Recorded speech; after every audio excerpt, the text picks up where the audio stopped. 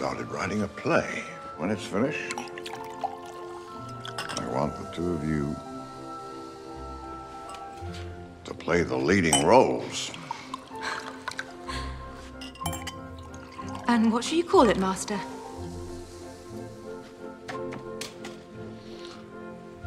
The Watchmaker's Son. Welcome back, everyone. It's Charlie. This is going to be my Watchmen Episode 1 video. There's all kinds of comic book Easter eggs. This is meant to be a sequel series to the comic book, not the movie, so we'll break it all down. If you're new to the channel, be sure to subscribe to get all the videos. We're doing an HBO Now giveaway. All you have to do to enter is be a subscriber and leave your favorite Watchmen moment on the video. Careful for spoilers. If you have not seen the episode yet, we'll do top 10 WTF and Easter eggs. Starting with number 10, the flashback to the riots. So this is actually a real event happening in 1921, but there's a lot of plays within plays, stories within stories. They're doing a very Tales of the Black Freighter within the series, where characters are watching stories or listening stories or reading stories about the story within the story. So it gets really meta. If you didn't read the original comic series or you haven't seen the movie, Tales of the Black Freighter was just an in-universe comic book story that told the story of what was happening in the actual Watchmen story, only with old-timey pirates. If you're not familiar with this in real-world history, this actually happened. It was basically 1921, just this giant massacre of all these people. It was really terrible, but they do a really good job of connecting it to what's happening in present day, as well as some of the characters in present day through Lou Gossett Jr.'s character. Number 9, you transition to present-day Tulsa, Oklahoma on that same road where Lou Gossett Jr. as a little boy crashed. The cop gets taken down by the cavalry member, sort of setting off the action of the episode, and they want you to believe that the cavalry has been dormant for a long time and they've come back and they're the big villain that everybody needs to take down, but we don't really find out till the end of the episode that they're really only a small part of this grand conspiracy, as Lou Gossett Jr.'s character teases. But obviously the next big Easter egg is the Rorschach mask. They spend a lot of time during this opening scene kind of letting you know what the rules are in present day. So the cops actually can't unlock their guns unless a dispatcher does it back at the base, but there's all kinds of modern technology that they've derived from Dr. Manhattan. So if it wasn't clear, you see all these cars driving around, like even Angela, or Sister Knight, whatever you want to call her, drives around in an old school looking muscle car, but it's electric. All their cars are electric based on the science that they were able to derive from Dr. Manhattan by studying his abilities. The soundtrack was amazing. We get our first cues for the Nine Inch Nails music. Atticus Ross and Trent Reznor are doing the music for the series. The cool thing is they actually found out that HBO was making a Watchmen series and reached out to HBO to try and do the music for it before HBO reached out to them. Number 8, you go to present day, you see Angela teaching them how to bake cookies. There's a lot of Easter eggs in this scene too. They also convey a lot of history through her exposition, so there's a whole bunch of Easter eggs. There's a Dr. Manhattan stream on national television that's running 24/7. He's on Mars constructing and destroying things while she's talking about the exact same thing. It's a big metaphor for what's happening with Dr. Manhattan right now. So it's clear that he's back, at least in relative proximity to Earth. He's not in a different galaxy, because at the end of the original comic series and at the end of the movie, he implied that he was leaving to go to a different part of the universe. But at some point, I guess it's implied that he came back, and he's basically next door, just a couple planets away. When she's making the mooncakes, when she cracks the eggs, it turns into the Watchman smiley face with a little blood spatter. They give you a little history lesson on the Vietnam War. The reason why it's a state is because of what Dr. Manhattan did during the Vietnam War with the comedian. They make a reference to Robert Redford being president. You see him in the background here. He's been president for the last 30 plus years, ever since Nixon, and we find that they put Nixon on Mount Rushmore right next to Lincoln. They also reference something called Redfordations, which is basically reparations from Robert Redford, and I think that has something to do with the White Knight that they reference. So number 7, the White Knight, they don't completely explain it, but I felt like they give you enough to know what happened. And it's supposed to be the last major attack that the cavalry perpetrated on all the law enforcement agents, which is the basis for why they all wear masks now. They make a reference to not paying taxes later during the interrogation. I also believe that people who were part of that don't have to pay taxes anymore too, as part of those Redfordations. Number 6 is raining squids, so a siren goes off while they're driving down the street, and it immediately just starts hailing down all these tiny squids. If it's no big deal, like it's been going on for a long time. They even have a special cleanup crew, like you have the garbage men that come around picking up people's trash, cleaning up all the squids. There's even a little symbol on the back of this truck. We don't know why that's happening, but they make a reference to a trans-dimensional attack conspiracy, so I think that has something to do with Ozymandias, but they don't completely reveal that. There were a lot of Ozymandias references to the original series at the end of the episode that I'll get to, and one of those was to the squid that he teleported into New York at the end of the comic series. Pretty safe bet that these tiny squid that are hailing down have something to do with that. One of the squids, when it rains down as the kid's looking at it, even mushes up to look kind of like a Rorschach ink blot. There were also a lot of Rorschach references when they were interrogating that prisoner too.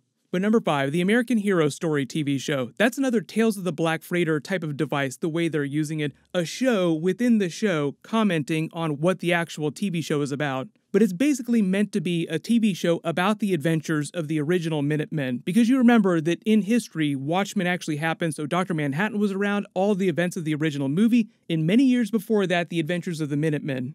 There's a reference on Lou Gossett Jr.'s newspaper that Adrian Veidt is dead, that's Ozymandias, so the world believes that he's dead, which we know is not true because he totally shows up at the end of the episode over in Wales. We hear the cavalry's manifesto, it's not clear what their mission is, they don't find out what their mission is by the end of the episode, they only know that they were doing something with really old school batteries. Old school watch batteries, that is.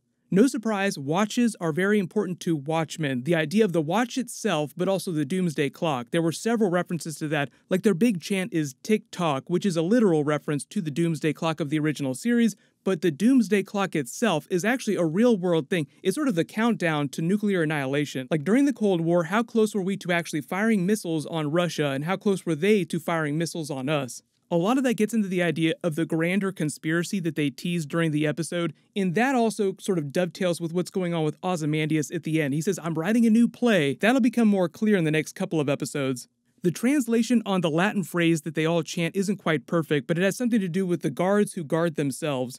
When we go into Dawn Johnson's office, she's sitting there drinking from an owl mug, another Night Owl reference. There's a giant police spec owl ship later in the episode, all kinds of Night Owl references. There's lots of owls hooting through the episode. You actually hear real owls in the middle of the night. I think the significance of the mug, though, is just to the original Night Owl who used to be a police officer before he took up the name Night Owl and became a vigilante. Number 4, the interrogation. So they throw the suspect into what they're calling the pod, and you get to see what Looking Glass does. He doesn't have any special powers, he's just really good at interrogating people, and this is meant to be a sophisticated version of a Rorschach ink blot test. They eventually beat the information about the ranch out of him up at their home base, so number 3, the Battle of the Cattle Ranch. A literal cattle ranch, but also their secret hideout. They don't really make it clear how big their group is, but they're obviously called the 7th Cavalry. That's actually a reference to Custer, Little Bighorn. Like she gets the pager call with the message that says Little Bighorn. That was where Custer died, at the Battle of Little Bighorn.